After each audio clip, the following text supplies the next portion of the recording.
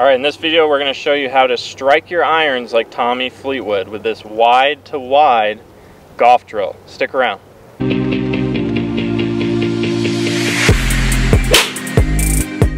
Okay, Henry, so I don't know if you've seen, but there was a video that was going around on Instagram and a few other places of Tommy Fleetwood talking about this drill he did where he was basically making the club go back and through without much hinge in his arms or elbows and mostly pivot. He called it a windmill drill. We did a lot of like straight arm swings where I had to turn my body, so there was a lot of like windmill swings going on, and all of them basically what we did was there was no hands and no wrists involved. It was all body and all connection. You've seen that? I have seen it. I have. Yes. What do you think he was working on there? It's one of your foundation pieces, right, from our online academy? It is. It's foundation number one for those who are members. Yeah.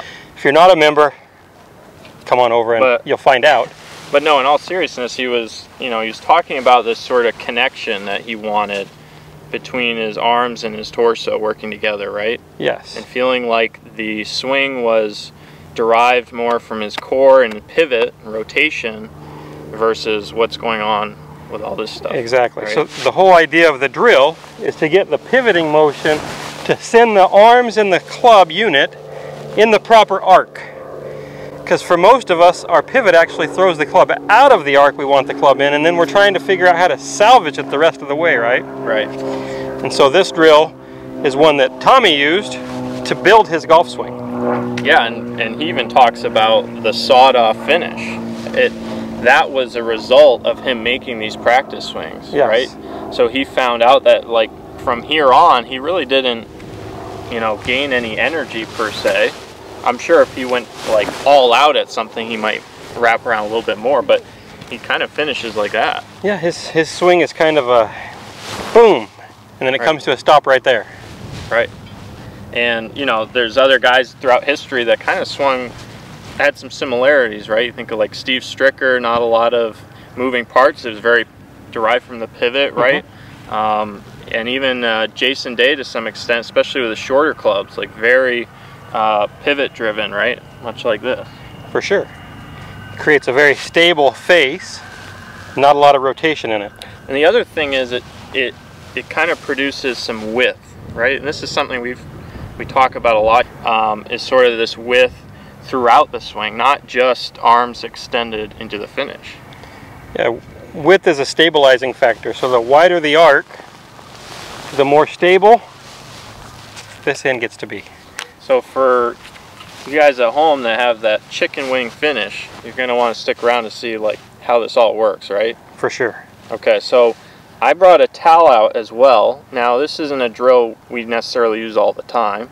No, but it's a good drill to get people to feel how to tie their arms to their body swing. So let me do the towel drill first here. So let's put the towel kind of under each arm. And if I was doing this drill, I'm just going to hit some kind of windmill style like Tommy Fleetwood, where I'm just back and through. So my club and my arms are moving basically perfectly in sync with my body right there. Right. It's almost like if I had a stick and I had it attached to your sternum and it attached to that club face, that width, that stick is basically in the same spot the whole way through. That sternum turning through, right? Yeah, for this drill that's perfect, and that's a really good way to play short game shots. Now, can you hit it very far with just this? No, but it's a good foundation. And then as we continue on, now we're going to start to let our arms swing a little bit. So we're going to create a little folding of the right arm and a little hinging of the right wrist. And that's about the time where I would take the towel out, because I actually like a little bit of separation. I like this arm to have a little freedom. Because if I was going to throw something hard, my arm wouldn't stay like this. Right. But for these small swings, this is a really good way to train people how to keep their arms in sync with their body. And to really produce a pivot-driven motion, right? Because a lot of people struggle with creating that pivot. Their first instinct is to control the swing with their hands and arms, right? So if we can get that club traveling through space with a pivot a little bit better, your arc becomes a little bit better as well. Totally. So now I'm going to take the towel away. Okay. I've demonstrated with the towel, so now what would this look like when we take the towel out?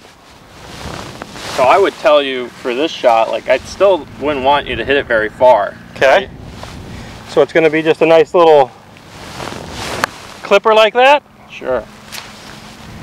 Now, obviously Fleetwood probably built this up and now it's more his swing, but, you know, keep in mind now he's adding, you know, extension. Oh yeah, his right arm doesn't stay straight. Exactly. It folds a little bit and his wrists hinge, so he gets a normal backswing, but he's keeping that arc nice and wide, so it's going to look more and more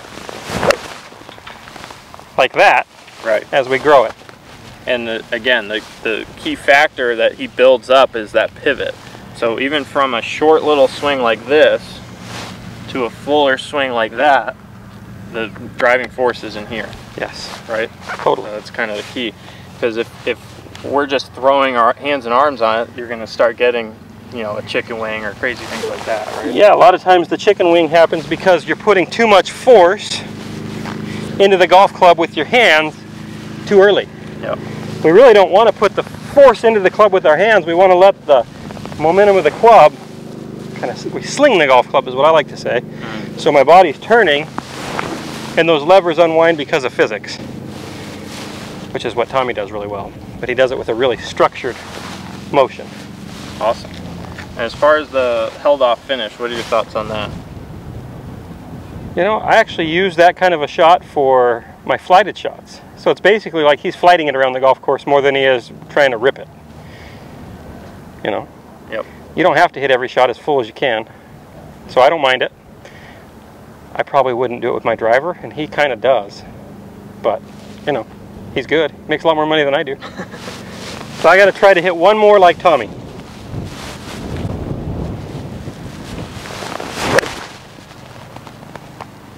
Wrong ball flight. Tommy's draws. Oh, maybe the wind got it.